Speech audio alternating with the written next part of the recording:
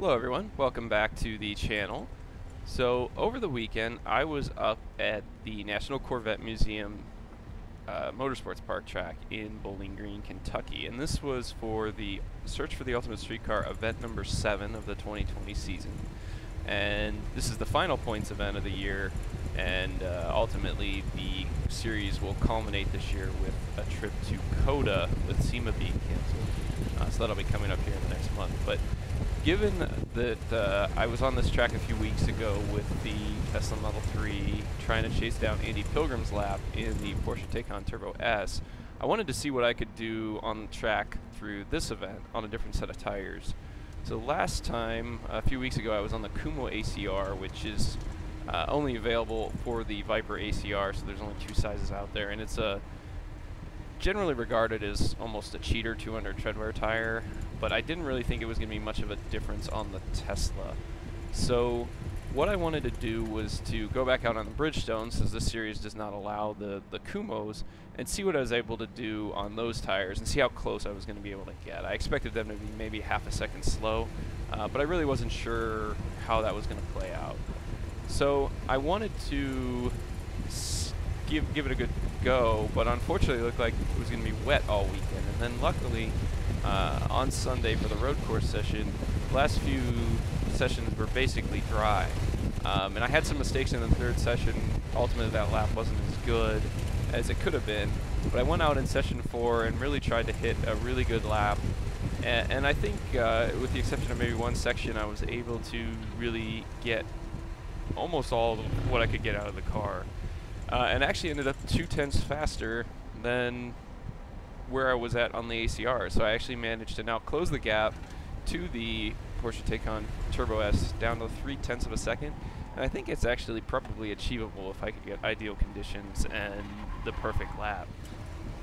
So with that said, I wanted to go ahead and play through this lap with you so that you can get a sense of how the lap went, and I'll add some comments to it. But you know, here we are coming down on the front straight, so this is the first flying lap of session 4 and really the only flying lap that will be the fastest. So coming into turn 1, you know, using a bit of curve on the entry and the exit, coming out wide on the exit of 1B, utilizing all the space to really capitalize on as much speed as you can.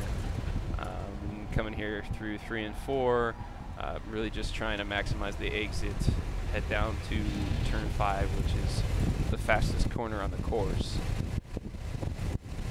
So coming up to turn 5, this is about 100 to 105 mile an hour entry for most cars. Entered a little slower than I wanted to, but ultimately was able to build some speed in the corner.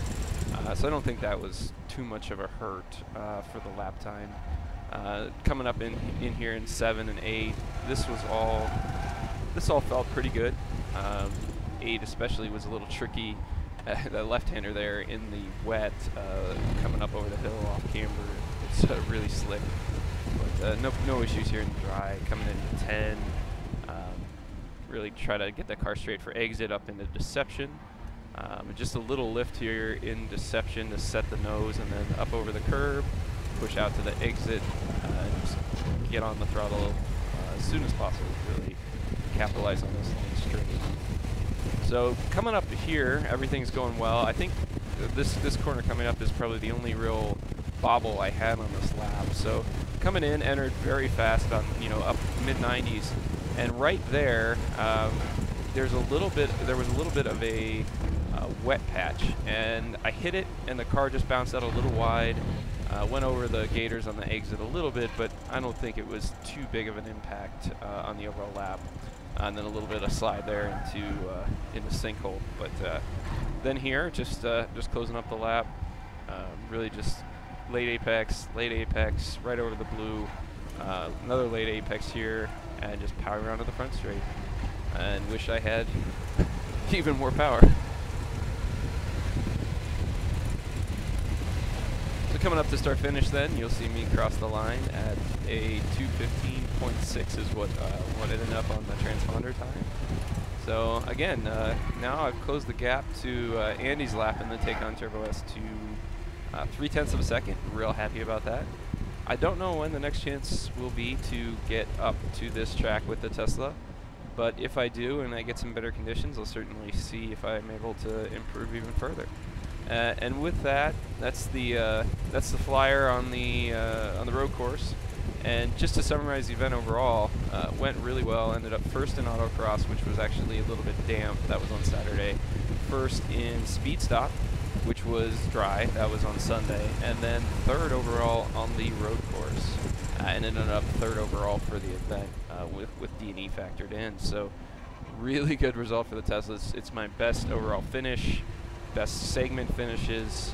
I had won individual segments before, but never a podium on the road course, and never 2 segments. So incredible result for the Tesla. And I was actually at this track for my very first event with the Tesla last year, and that was with the car just on the 275/35 R19 Bridgestone, same tire size that I'm running and same tire that I'm running for this event. And that time I did a 221.4. So now with more CTM in the car and all of the modifications, especially from Mountain Pass Performance with all the suspension upgrades, I've managed to get the lap time down almost 6 seconds.